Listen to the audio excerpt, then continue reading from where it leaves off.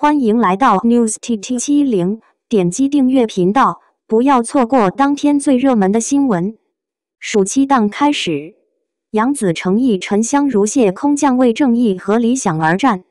由杨紫诚意主演的暑期档首部古装大剧《沉香如屑》20日晚空降优酷开播。该剧改编自苏沫的同名小说，主要讲述了6届帝君应渊与汉旦仙子颜旦联手向恶势力宣战，在相知相识中逐渐解开以往的误会，最终携手维护人间正道，共同守护天下苍生的曲折故事。剧中，杨紫、程毅等一众实力演员接连出场，一同走进仙侠的世界，为正义和理想而战。天魔大战，风云骤变，一念尘缘，几番流年。该剧除了有高燃战斗场面的真实还原，还将视角聚焦于角色个体的情感选择和道义抉择。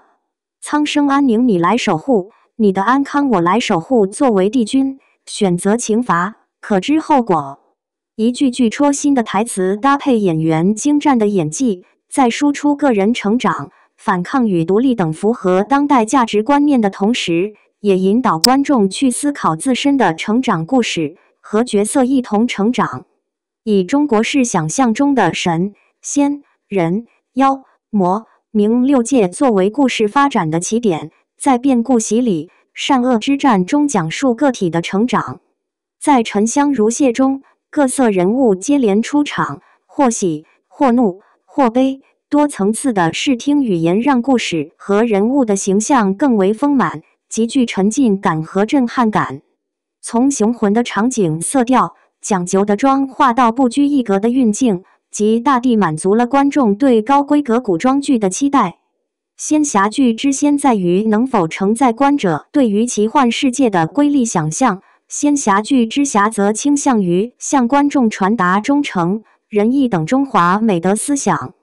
沉香如屑开篇便以强情节的设计拉近与观众的距离，同时坚持符合传统中华美学和时代价值观的改编，在表达上寻求初心。厚重的文化质感为波谲云诡的世事纷争、跌宕起伏的人物命运铺垫，向观众展现出一幅思想性和艺术性兼备的文化图卷。近年来，仙侠剧广受观众喜爱，在传承与创新的基础上，沉香如屑应运而生。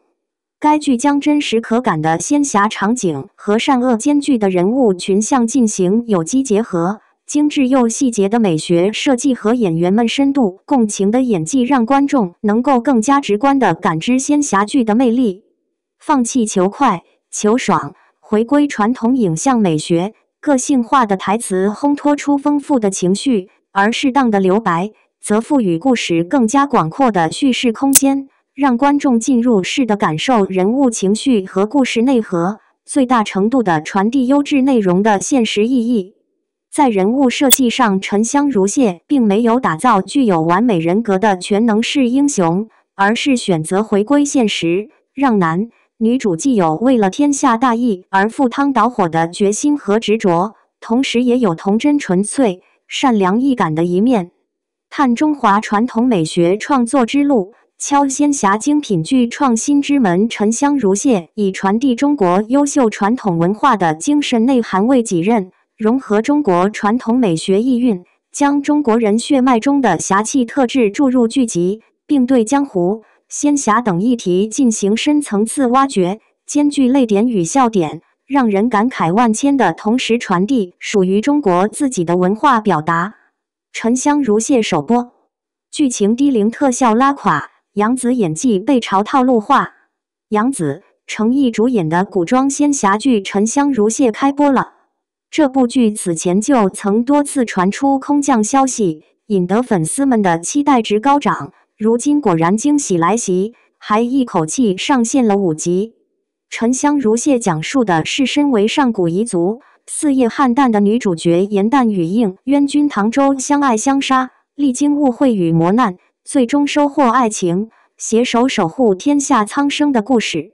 只看这个剧情简介就知道是妥妥的虐恋仙侠风，对于杨紫和程毅两位出演过同类型题材剧目的主角来说，完全是在舒适区内的表演。杨紫之前凭借香蜜沉沉烬如霜，使得自己的事业更进一步，程毅也凭借琉璃成功站稳脚跟。此番两位自带流量的仙侠熟练户主演强强联合，让很多粉丝期待不已。但没想到沉香如屑刚一播出就收获了不少的吐槽，从特效到剧情再到演技，全方位遭到差评。首先是剧情方面，许多网友表示剧情老套无聊不说，还出奇的幼稚，不知道编剧是小学生还是把观众当成小学生，开场就一直莫名其妙打，信息少，重要情节还平，很难投入剧情看下去。其实原著本身就是10年前的小说了，如今把这些元素凑到一起拍剧，显然就显得不适合了。什么男女主误会，互相看不顺眼，女主咋呼呼，女配都爱帝君，这样低龄的剧情，实在是有些雷人了。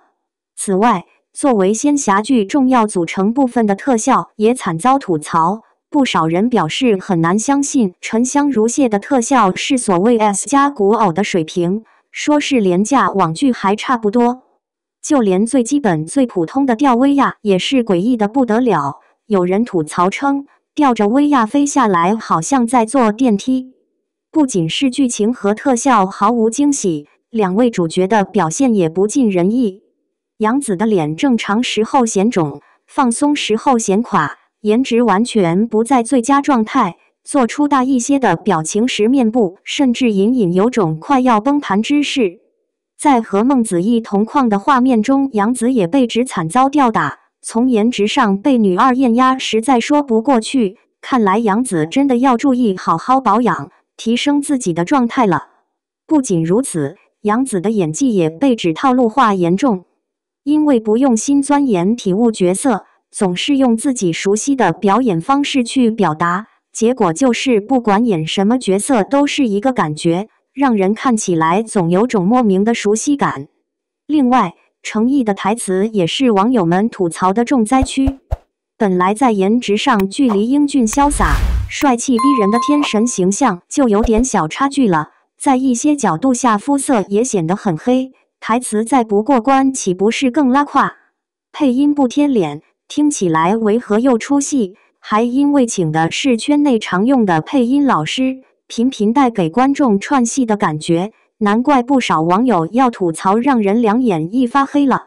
如此看来，沉香如屑的首播得到的反馈从各个角度上来看都并不尽如人意，也没有达到观众们预想中的期待值。